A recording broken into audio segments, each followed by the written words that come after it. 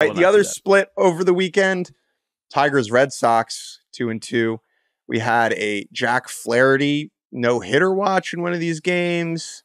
Other than that, to be honest with you, didn't watch a whole lot of this. Yeah, we had the debut of Jamie Westbrook, who was the closest thing we were going to get to Drew Maggi this year in terms of a lifelong career minor leaguer finally getting a taste of the big leagues. Jamie Westbrook was drafted as a high schooler in 2013, which means he is the same age as we are. And it makes me feel old that the minor league hero is our age, right? Well, but also to think like he's been playing minor league baseball for as long as we've been doing this, right? Like we started this the same year, senior year of high school, 2013. And as we reached the majors, fortunate for us, a lot faster than Jamie Westbrook. He played over 1,000 minor league games. He gets up, so congrats to him. But otherwise, now that's okay, great. Oh, Jamie Westbrook finally makes it up. Well, on the other side of things, also the Red Sox, incredible tweet from Liam Fennessy, one of my favorite Red Sox fellows. He's so good, dude. He's so funny. But just they are as mid as it gets. They have been at 500, I think, like 15 separate times this year. They are now 30-30. And this is kind of every time in the first 2 months we've been like, I can't figure out the Red Sox. What that probably means is that they're heading for 81-81. And so that is certainly seems to be what is going on with the Red Sox. I know Garrett Whitlock is hurt now. Not that he's been great. Anyway, Tigers, quickly. Jamie Westbrook comes up for the Red Sox. Oh, amazing. Jake. Quickly.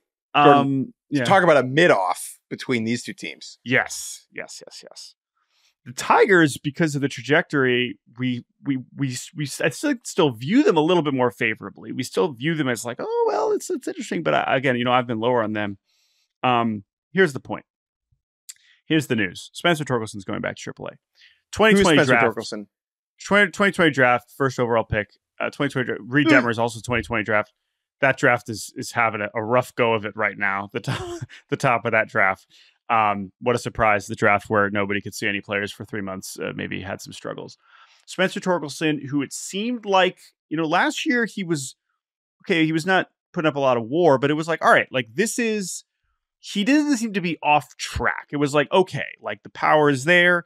If we can kind of iron some stuff out, this can be a good major league hitter. He's 23. He hits 31 home runs. Yes. That is fine. That's okay. Yes. This year, the bottom falls out. When he was demoted yesterday, he was slashing .201 batting average, .266 on base, and .330 slug. That is a .597 OPS, a 70 OPS plus with 100 being league average. He was the worst everyday first baseman in baseball, I believe, not named Rowdy Tellez. And it's a bummer because this was supposed to be the guy, right? This was the face of the franchise elect. You cannot be the face of a franchise in Toledo, Ohio. No disrespect to Northwest Ohio, but it is very difficult to lead a team from AAA. And Spencer Torkelson needs to figure it out. This is a bummer. His inability to be what he was supposed to be is a legitimate reason that the Detroit Tigers are, I believe, a game under 500, while Bobby Witt, who is doing the thing, and the Kansas City Royals are 11 games above 500. Obviously, there are other reasons, but that is a notable one. Yeah, I think again, Spencer Torkelson is not doomed, but again, this is a large sample now of struggling to be a productive overall hitter. 3 for his last 37. That's why you end up going to AAA, right? Like, clearly they were going to have a long leash with this guy because he was hitting for enough power and there was enough there. But so far as a pro, the hit tool, the ability to make adjustments, and I'm not saying he needs to hit 300, but he has been clearly vulnerable enough against big league pitchers to the point where they are not scared of him and they can get him out a lot. He'll run into a ball here and there. The power has shown up, and there are, to the point where there are probably adjustments he can make to get back to being closer to what he was last year, if not better. But right now, he is a vulnerable hitter, and that is why he has to go back to AAA, because it is not a tenable situation at the major league level. So it is a huge bummer. The last thing on this, just because it's so funny. Evan Petzold, the Tigers writer for the Detroit Free Press, tweeted out, okay, Tigers option Spencer Torkelson, AAA, Toledo per sources. And the photo attached to this image for this tweet that has been shared, retweeted 300 times with nearly 1,000 likes, is one of the funniest, unintentionally funniest things I've ever seen.